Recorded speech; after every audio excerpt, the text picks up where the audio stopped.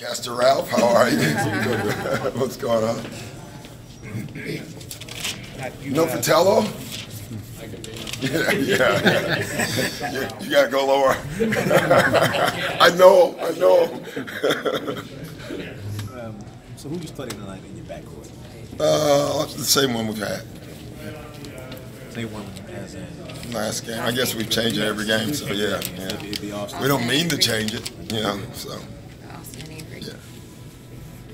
How difficult has it been for the new guys to adjust, and particularly Tobias Harris? What do you feel like he's adding? I think they're in a good place. I mean, they've played great overall. We've played pretty well.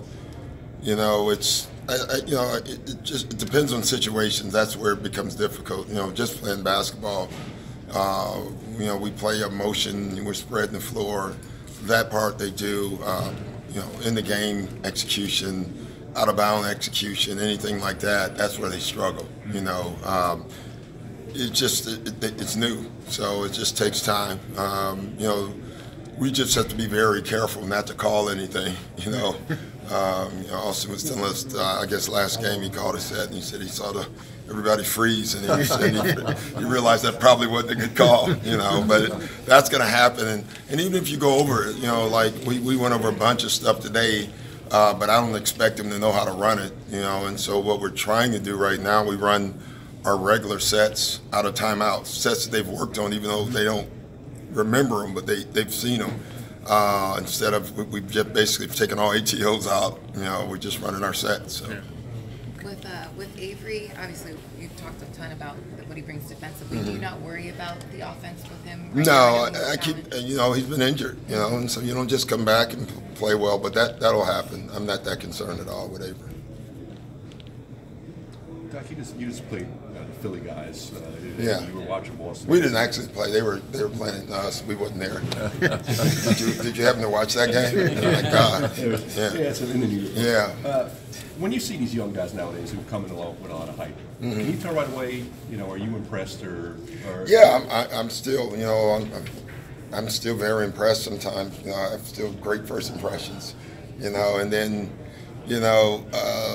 both of those guys. And Sark, we forget, is young too. We kind of excuse him from being from Europe. We act like he's 40. He's young too. But those two, the two you're talking about, they're. I mean, first, second, third. Every time you see them, you're more and more impressed. Simmons is just as maturity. Forget the skill. The skill level is unbelievable. His passing. He just acts like he's been on Earth longer than he has, and he acts like he's been in the league a lot longer. You can't speed him up. He's patient. You trap him, he does one thing. You front him on the post, he knows how to spin. I mean, someone taught him very well, or he had great instincts. But that's coaching from somewhere too. Because coming in the league younger, do you see much of that, or that's really? Yeah, I think what he has is special. I just think his IQ level is really special, and it's special too because he does it he's not going too fast. Like he just does it at NBA speed already. When we saw him early in the year, I was blown away by that. And then the other night, I was blown away again. Unfortunately, I mean they're really good. When you this close to the All-Star game, are there things that you have to be a little worried about with the team, or are they pretty straight knowing that we need to keep winning games because it's so close? Well, I mean, we know that logically. You know that. The players know that logically, but that doesn't mean the All-Star break doesn't have an impact on guys. You just never know. I mean, honestly, we played a back-to-back game, and just watching us against Philly, I should have done a lot of different things. Personally, just playing guys too many minutes early who played back-to-back. Avery and Austin hadn't played in them, in forever. Austin had missed 18 games.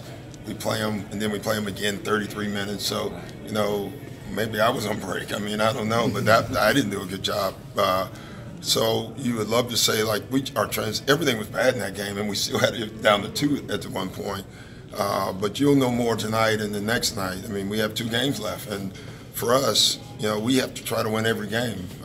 We dug ourselves a hole earlier. It's just we're in the West. You lose 4 in the West, you're out. That's just how it is. So we have to win games. Doc, how impressive have you been with Danilo since he's been back?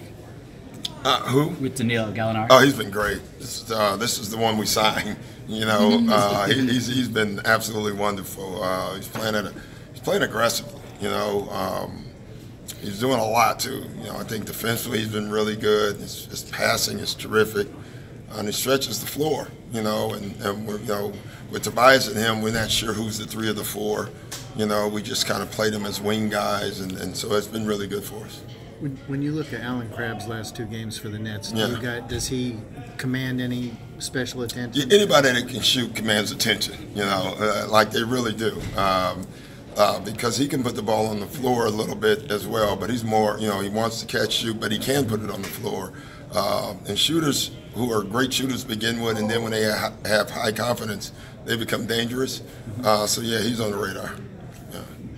And what do you think about Joe Harris' performance for the last 6 games? Well, I wouldn't know the last 6, but I can tell you the last couple that I watched. He's been great. But I like Joe. I've liked him for a long time. You know, he's an aggressive kid. He has this unshakable confidence. Joe can have a game where he misses 4, 5, 6 threes in a row, and the next one he's not hesitating. I think that's what makes him dangerous, makes him a good player. I don't know if you mentioned this today or yesterday, but when was the last time you ran an NBA game that you weren't involved in at all as a coach? You know, I was trying to think. I actually thought it never, you know, but then I thought about it 2, 3 years ago. Austin was playing for the Pelicans, and they were in town and playing the Lakers.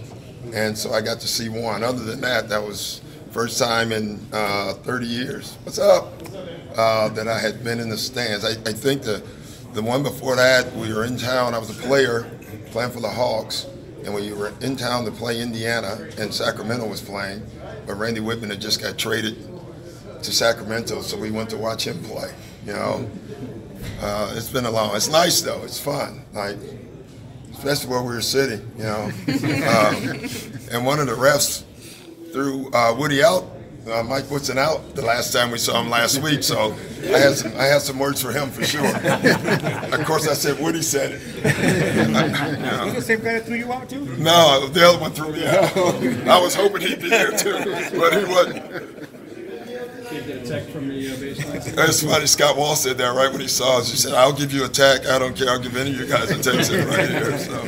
But I tell you, it is different. It was interesting. I learned some stuff. It was really cool sitting there. Can you actually not think as a basketball fan, like everyone watching games, like, okay, Cleveland's better than Boston now, blah, blah, blah. Can you just enjoy the atmosphere, or are you thinking, like, how we're going to defend that, we're going to play these guys? Yeah, I was more of a coach because we played Boston Wednesday.